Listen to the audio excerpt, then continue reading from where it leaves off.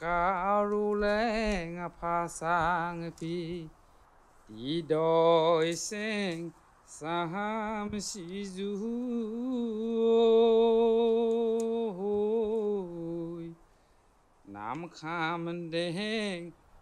the mystic mountains of Mungmao in Yunnan, a young, ambitious prince embarks on a journey, braving the elements into a new land and lays the foundations for a glorious kingdom of stunning achievements. Navigating the tumultuous river over the Patkai hills, Sukafa enters Mridupawan, present-day Assam, in 1228 AD. This marks a pivotal moment in Ahom and a broader Assamese history, the birth of the magnificent Ahom kingdom.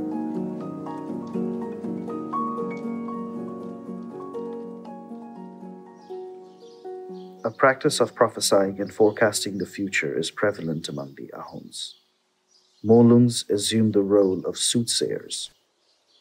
The Bansang manuscript is used for the purpose of predicting outcomes of everyday decisions and events, including marriage, matters related to warfare, administrative and royal decisions and events. Psalms and incantations are recited in their own distinctive ways, which has a tonal, almost musical aspect to it.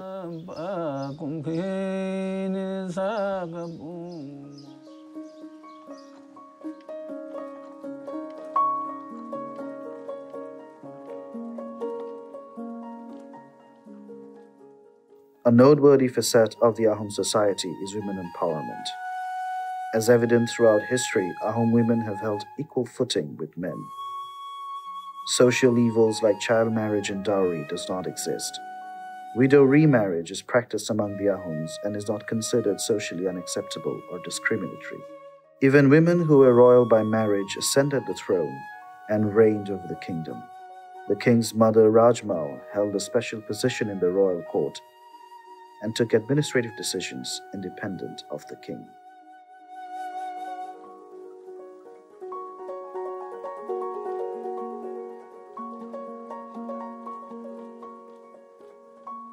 Significant efforts are being made to conserve this ancient culture well into the present day. Establishments such as the Institute of Thai Studies and Research and various Thai language schools are paramount in this regard.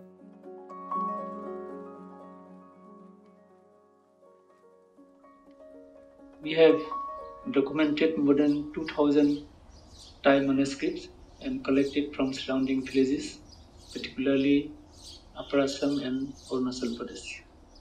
And now we have been preserving those using some scientific techniques.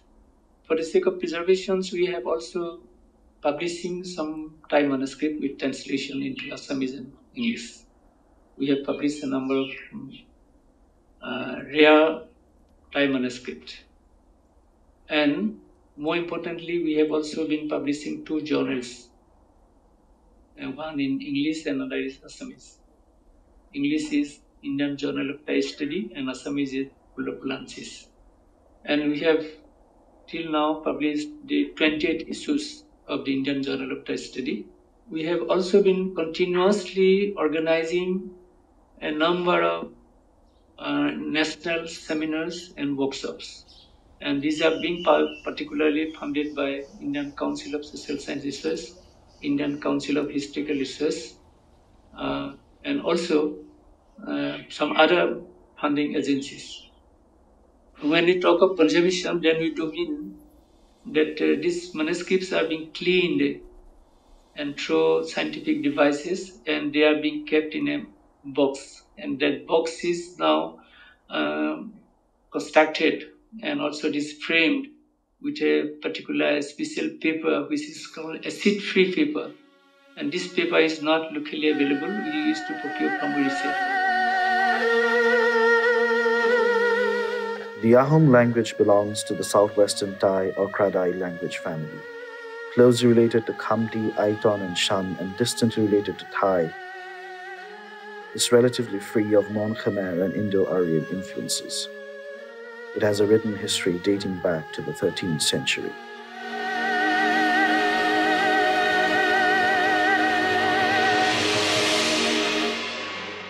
With the passage of time, as the Ahoms assimilated more with the local populace of Assam, the use of the Tai language reduced drastically between the 18th and the 19th centuries.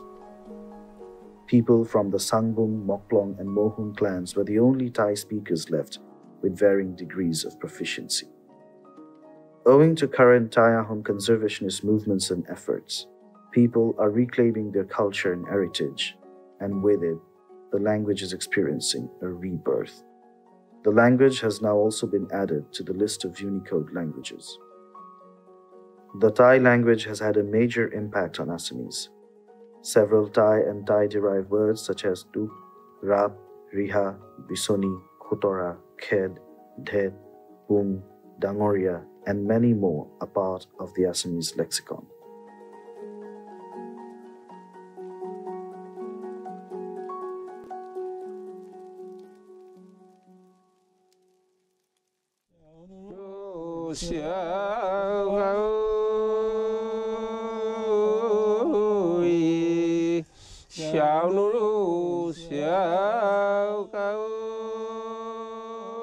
Reverence towards ancestors is the most significant aspect of the Tai Ahom cultural philosophy. Jasingpa are regarded as the ancestors from whom all knowledge of culture, nature, and the world flows through generations, and an eponymous ritual is performed in their honor.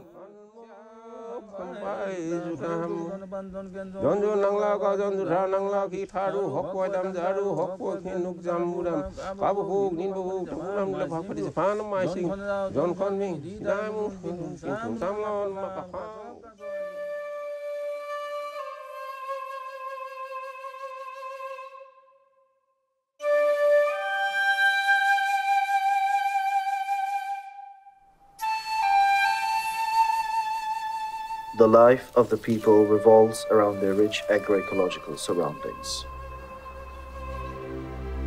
Rice cultivation is the predominant occupation. Constructing irrigation channels to supply rice paddies with water during dry seasons is a characteristic feature of the local farming methods. Owing to the Brahmaputra and its various tributaries, fishing is another major occupation. The irrigation channels in the fields are also abundant with fish, and fishing in these channels with traditional tools such as jakoi, khaloi, juluki, and polo is a sport-like activity for the people.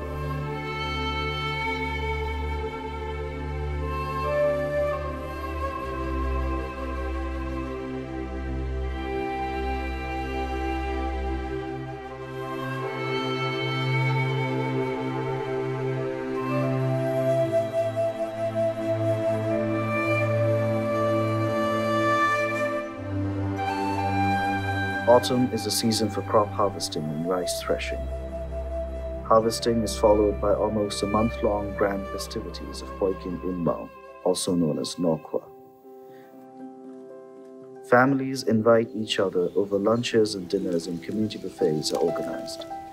Traditional rice beer, known as luklao, is prepared during this time and is an important part of the festivities.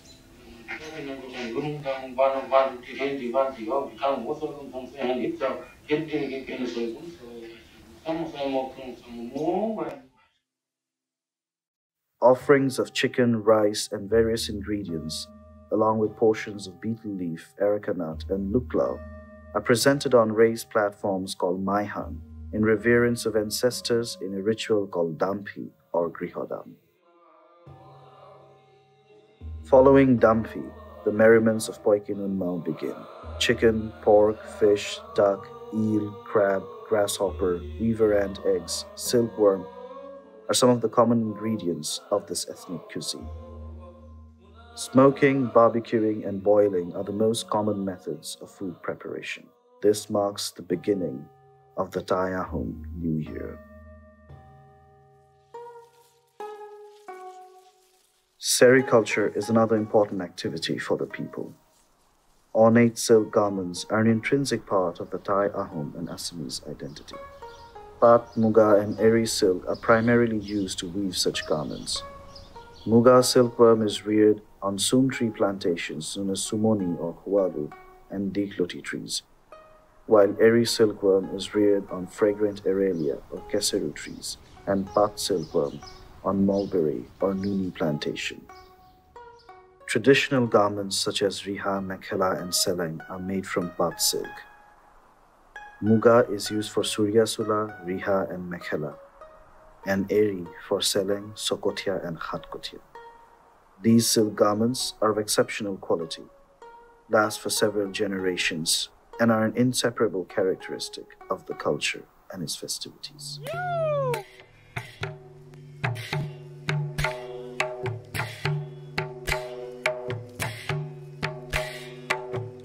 The Ahom cultural philosophy lacks the concept of deities, but revolves around the reverence of ancestors, both human and the natural elements. It is believed that human life cannot manifest without the prior existence of nature.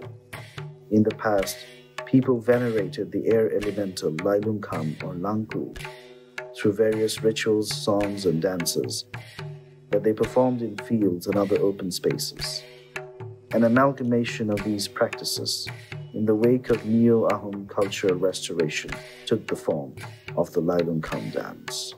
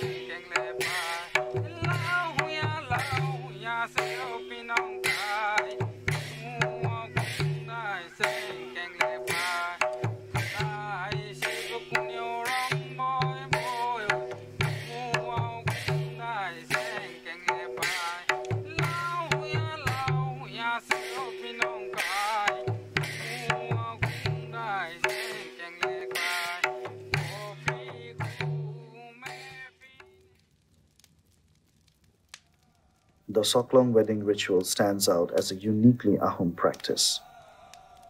The bride and groom take their vows before the moral, an ornate altar decorated with 101 earthen lamps.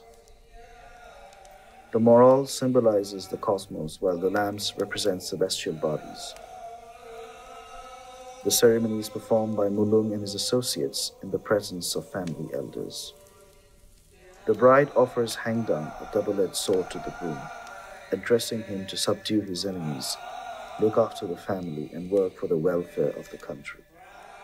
The bride and groom then play a game where they hide their rings in a bowl of rice and exchange them once found.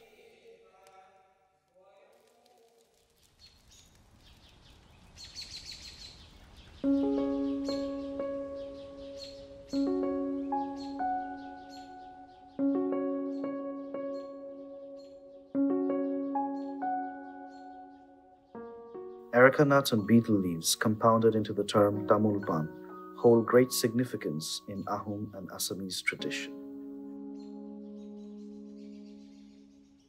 Every household tends to have groves of areca palm and betel vine, supported by the alluvial soil and temperate climatic conditions of the region. From rituals and ceremonies to weddings, invitations, greeting guests, festivals, and any occasion include Tamulpan offerings. Recreational chewing of Tamulpan is a common sight in Assam.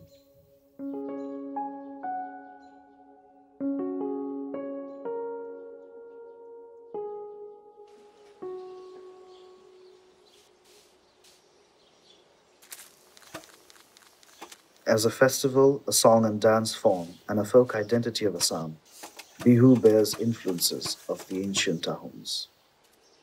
Bihu, as we know it today, is a synthesis of various ethno-cultural elements and intimately connected with the harvesting cycle of crops. Originating as an indigenous festival among the Sutia, Sunwal Kosari, Thengal Kosari, Moran, Deuri, Motok, Boro, Rabha, Dimasa, and Tiwa, it was later influenced by the Ahoms, since it bore resemblance to to the ancestral Poisamyam ritual of their homeland.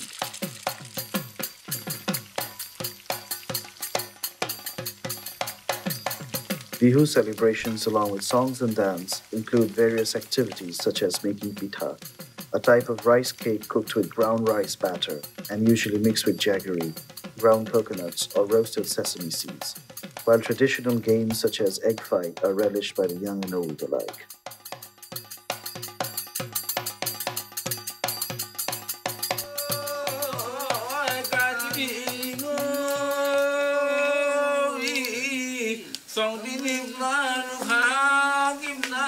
Following the rituals of Poikin Unmao, elders sit around a bonfire and sing songs, pondering on the Ahom cosmogony philosophy in a call and response manner known as Dhon Postula.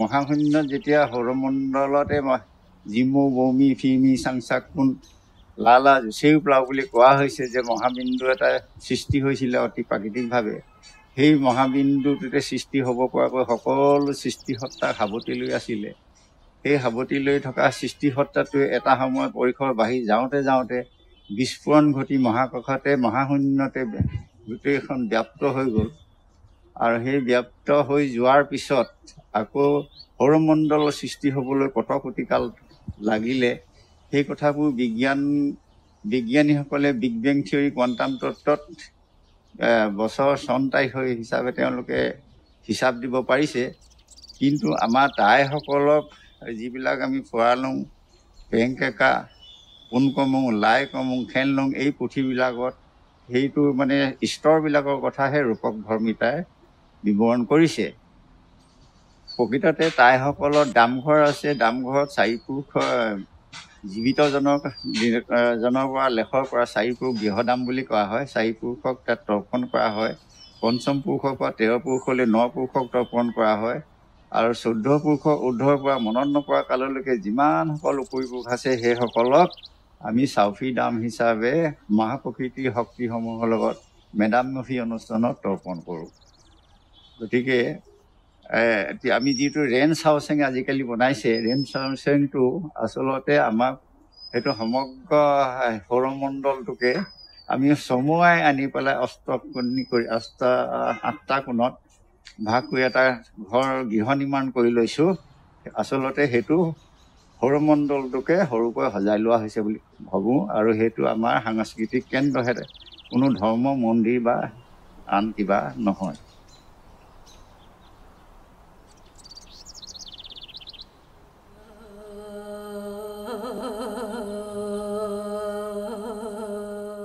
The Ahoms bury their dead in burial mounds or tumuli called Moidam. The concepts of afterlife, heaven and hell are not part of the Ahom philosophy.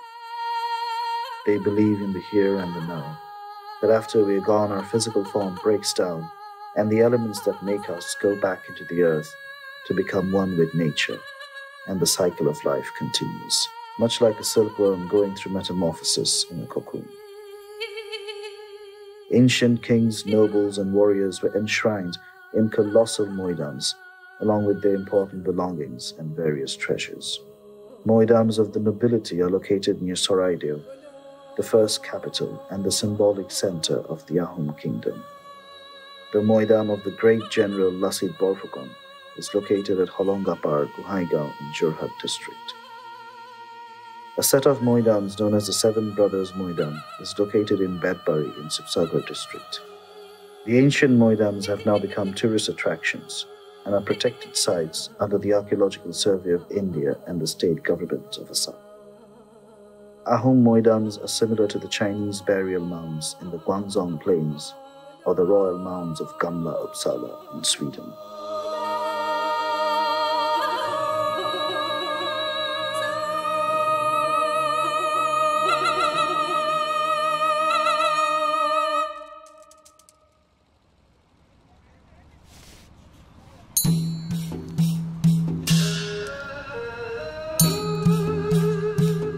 Madame Mefi is the most important community festival among the Ahoms.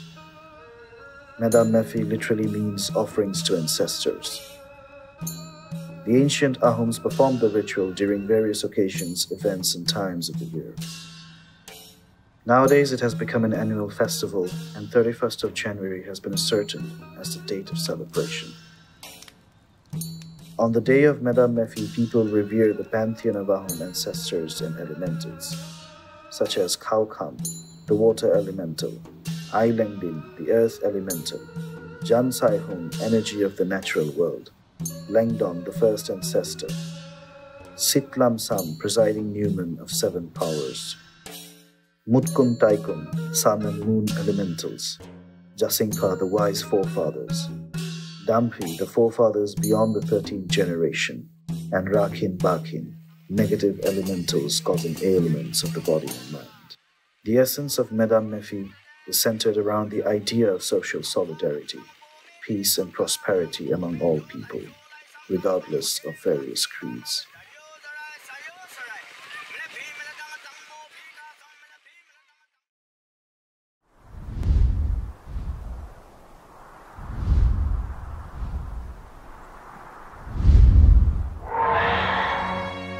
Like their mythical insignia Tun-Rung-Kham, soaring across the landscape, carrying the memories of all the generations of ancestors, the ancient Ahoms have left a deep impression on the history, culture, and life of Assam. Under Sukafa, the Ahoms made a new home here.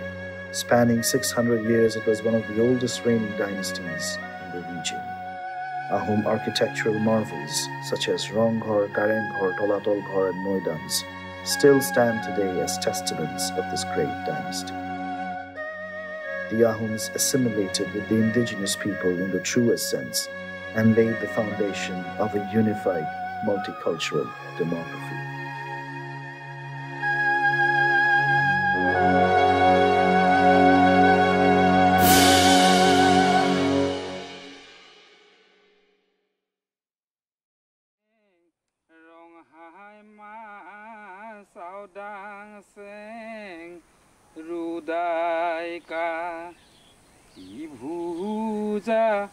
Tun-Rung-Kham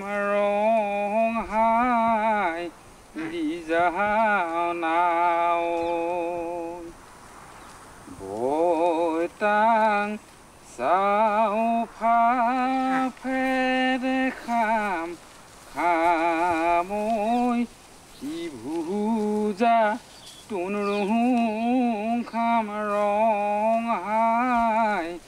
di zao nao we karu leng pasang pi idoi seng saham si ju nam kham deng rong hai ma sao dang seng ru dai ka di bhuja Tun-Rung-Kham di zao na